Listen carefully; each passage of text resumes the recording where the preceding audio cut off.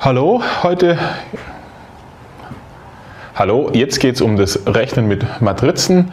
Was sind Matrizen? Eine Matrix ist einfach, sagen wir mal, ein Gebilde mit Einträgen in gewissen Zeilen und gewissen Spalten.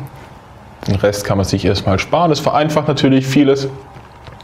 Und um mehrere Matrizen miteinander zu wechselwirken zu lassen oder die in eine Verbindung zu setzen, kann ich mit dies natürlich auch rechnen. Die einfachste Rechnung ist die Addition oder Subtraktion von Matrizen.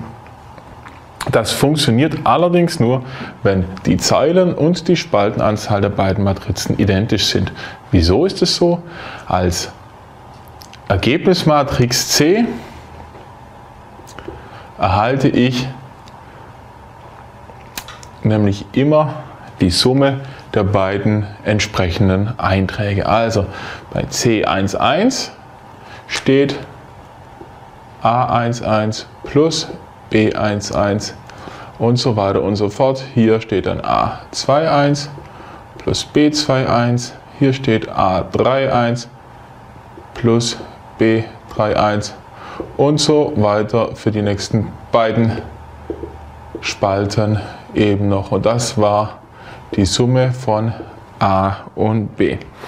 Das ist auch der langweilige Fall der Rechnung, wird auch sehr selten gebraucht. Meistens wollen wir Matrizen miteinander multiplizieren oder es ist zumindest von uns verlangt. Das funktioniert jetzt ein klein wenig anders. Hier wird immer die Zeile des ersten Vektors und die Zeile der ersten Matrix mit einer Spalte der zweiten Matrix multipliziert, wie bei der Skalarmultiplikation, und das Ergebnis gibt der Eintrag an dieser Stelle, wo diese beiden Zeilen- und Spaltenvektoren sich quasi kreuzen. Schwierig? Naja, wenn man es einmal gemacht hat, wird es leichter. Wichtig hierbei ist natürlich, dass die Anzahl der Spalten in der ersten Matrix gleich der Anzahl der Zeilen in der zweiten Matrix ist, weil sonst gehen ja irgendwelche Einträge immer leer aus.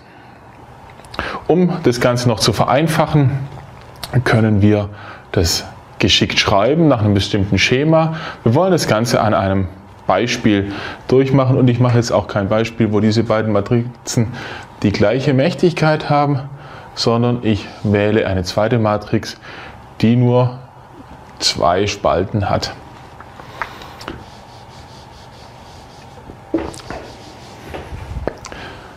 Meine erste Matrix A hat die Einträge 3, 2, minus 1, 5, 1, 2 und 1, 3, 1. Meine Matrix B wird die Einträge 1, 2, 1 und 3, 0, 2 haben. Die Anzahl der Spalten der ersten Matrix ist gleich die Anzahl der Zeilen der zweiten Matrix. Und jetzt schreiben wir das folgendermaßen auf. Meine erste Matrix A kommt hier hin, 3, 2, minus 1, 5, 1, 2. Ich hoffe, ich verschreibe mich nicht. Und hier oben schreiben wir darüber 1, 2, 1 und 3, 0, 2, die Einträge der Matrix B.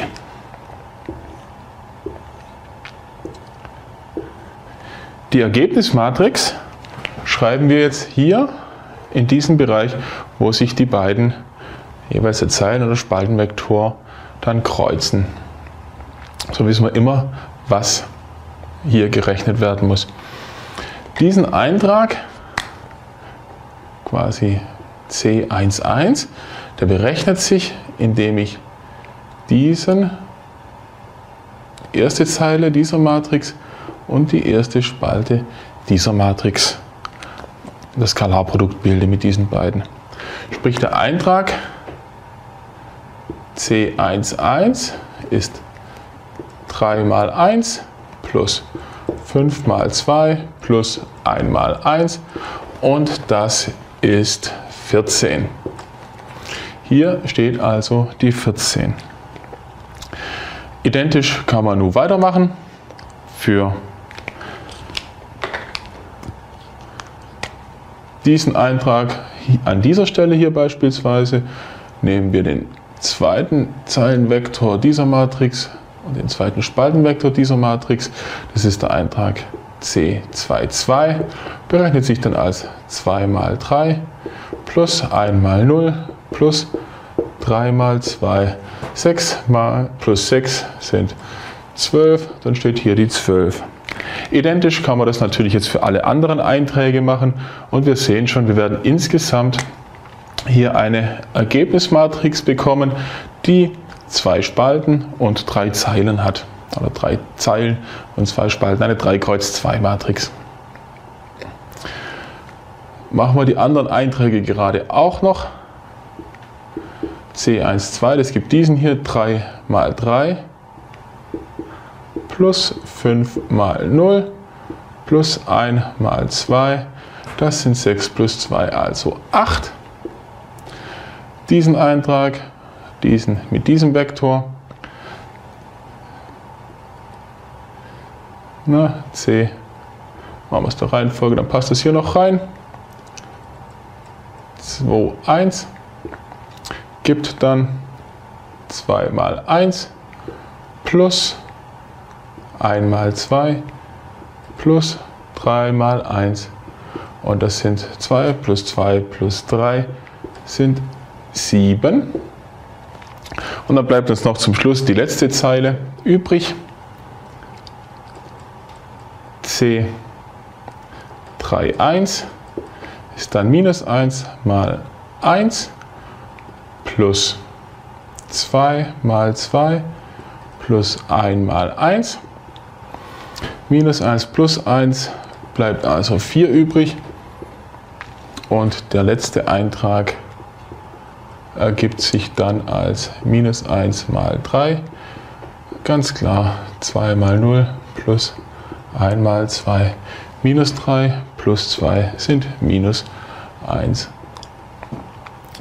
Wir können also sagen, das Ergebnis der Multiplikation der beiden Matrizen a mal b ist gleich 14, 7, 4 und 8, 12, minus 1. Wir merken uns, zwei Matrizen können nur miteinander multipliziert werden, wenn die Anzahl der Spalten der ersten Matrix gleich die Anzahl der Zeilen der zweiten Matrix ist und die Ergebnismatrix, da wird es gerade umgekehrt sein, die wird die Anzahl der Zeilen der ersten Matrix und die Anzahl der Spalten der zweiten Matrix haben, wie man hier ganz offensichtlich sieht. Nach diesem Schema gar kein Problem.